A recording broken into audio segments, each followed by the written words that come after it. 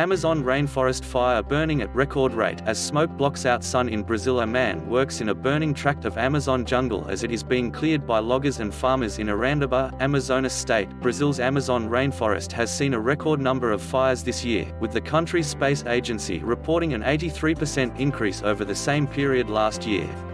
The National Institute for Space Research (INPE) said its satellites have detected 72,843 forest fires in the country so far, with 9,507 spotted in the last week. Most of the fires are in the Amazon basin, which is home to about 3 million species of plants and animals, and 1 million indigenous people.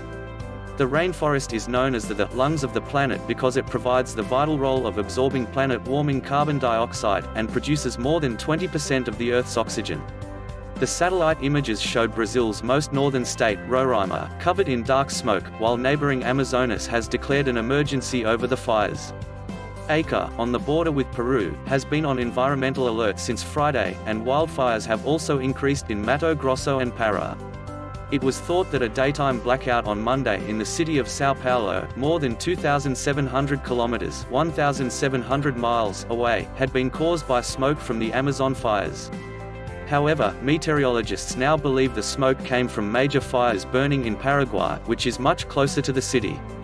Wildfires are common in the dry season, but are also deliberately set by farmers illegally deforesting land for cattle ranching.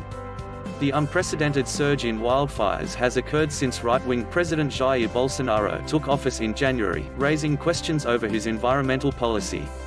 Bolsonaro has vowed to develop the Amazon region for farming and mining, ignoring international concern over increased deforestation. Asked about the spread of uncontrolled fires, Bolsonaro brushed off criticism, saying it was the time of the year of the queimada, or burn, when farmers use fire to clear land. "I used to be called Captain Chainsaw. Now I am Nero, setting the Amazon aflame. But it is the season of the queimada," he told reporters. Space agency INPE, however, said the large number of wildfires could not be attributed to the dry season or natural phenomena alone. "There is nothing abnormal about the climate this year or the rainfall in the Amazon region, which is just a little below average," said INPE researcher Alberto Setzer. "People frequently blame the dry season for the wildfires in the Amazon, but that is not quite accurate," he said. "The dry season creates the favorable conditions for the use and spread of fire, but starting a fire is the work of humans, either deliberately or by accident," Setzer said.